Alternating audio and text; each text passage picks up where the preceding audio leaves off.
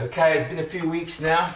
I've done all the adjustments to my liking, and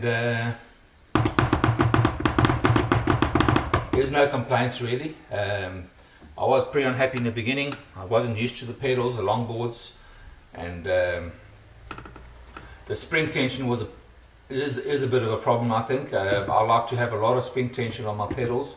This one's actually pretty light, but it works fine. As I mentioned in the other video, I've actually taken the lock nut off the top section of it, and it's on maximum. Doubles.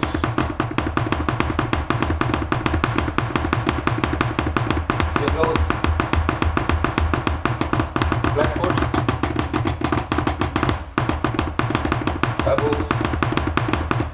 There's no complaints with it at all. It's actually pretty fun to play. And as I said, I've had it a few weeks. I've been swapping back and forwards between this pedal and my old pedal, and this pedal feels better every time I put it back on, and so does my old pedal. My old pedal feels even better when I put it back on. So it's I'm a keen surfer, and I've got more than one surfboard, and maybe this should be the same with drums. You have more than one pedal. You get stale or bored, put a new pedal on. It only takes 2 minutes to put a new pedal on. Jam it for a couple of days, put the old one back, and that's how I found I actually started to like this pedal a lot more. There's no problem with it whatsoever. For its price range, you're looking in the price range of probably an iron Cobra chain drive, and for a direct drive that looks similar to a Trick pedal, the beaters are actually they're not too bad at all actually, and it's got all adjustments. You can adjust the throw, the angle throw, the height of the pedal independently.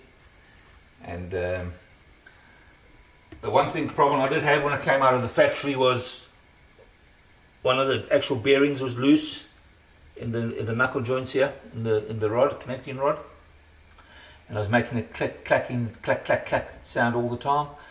And I just got in touch with them. They sent me a new part pretty quickly. They had no problem. Just sent them a video of what I was talking about, because it's hard to explain. And they sent me a part out, put the part on, it works perfectly, it's very quiet. As you can see in the spring test,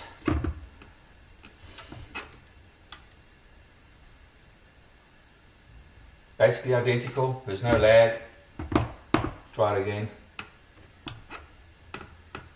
As I said, I'm using the Roland KD10 tower.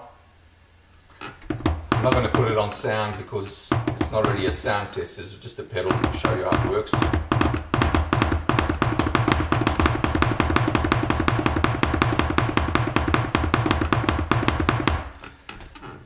If you wanted to put it into a single pedal, it takes 30 seconds to take the connecting rod off and connecting it. I've got the hoop mount separate. I haven't put it on because I don't have double kicks, double actual toms itself, and I just can't, for the price range, you can't get better.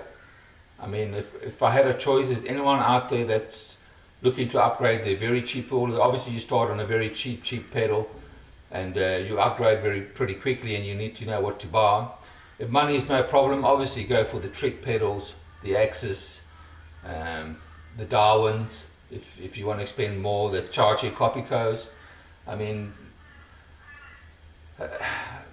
there is a difference. There would be a difference. If I spent the money on a Trick or a Czarcie Copito, I would have to feel a difference. I'd be pretty upset if I spent that type of money and it felt like these pedals.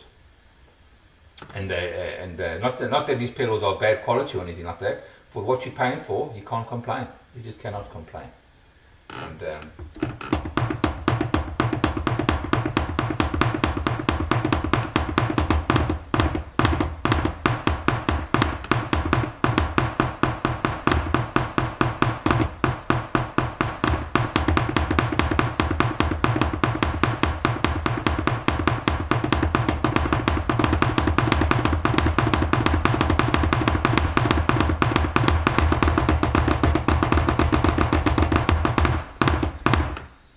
that's it. What I would suggest, if anyone's getting these pedals, is strip them right down and oil everything. I should have done it before and after video, but when I try to change the springs, which I tried different springs, you've got to take the whole thing apart to change the spring. As I said, that might be a problem for some people. I don't think the spring's going to break, but while I did that, I thought, well, I might as well oil every moving part on it. And it does feel a lot better.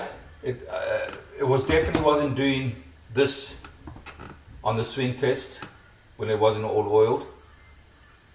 It was swinging a lot less, and they weren't even if I have to try adjusting the angle of it or whatever. Now that seems to be, there's just no lag, there's no difference on it. If you look at it, doesn't matter how I do it. They swing the same, they finish the same. And I can assure you that the actual oiling of it did make a difference. And it's all probably mentally, but mentally, if you know that everything is running smoothly and well oiled, you might even play better and put your mind at ease. Other than that, thanks for watching. I do suggest you have a look at these pedals if you're in that price range, and probably maybe 360, 370 US dollars, 550 to 600 Australian dollars. I mean, when it boils down to it, if they do seem to, if I want to spend money on them, I can go and replace all the bearings with the top end bearings, ninja bearings, whatever you want to call them. Will it make a big difference? Maybe it would. I wouldn't spend the extra money at present. As I said, I've only had them a few weeks, maybe a month, and it's swapping backwards and forwards with my other pedals. I don't think I'll actually get rid of them. I'll be keeping them. Thanks very much. Thanks for watching.